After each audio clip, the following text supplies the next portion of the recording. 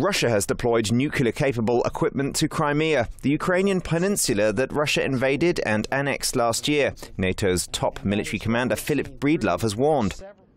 Ukraine gave up its nuclear weapons as part of the Budapest Memorandum signed in 1994, in return for security guarantees from the signatories Russia, the US, China, France and Britain to protect the territorial integrity and political independence of Ukraine.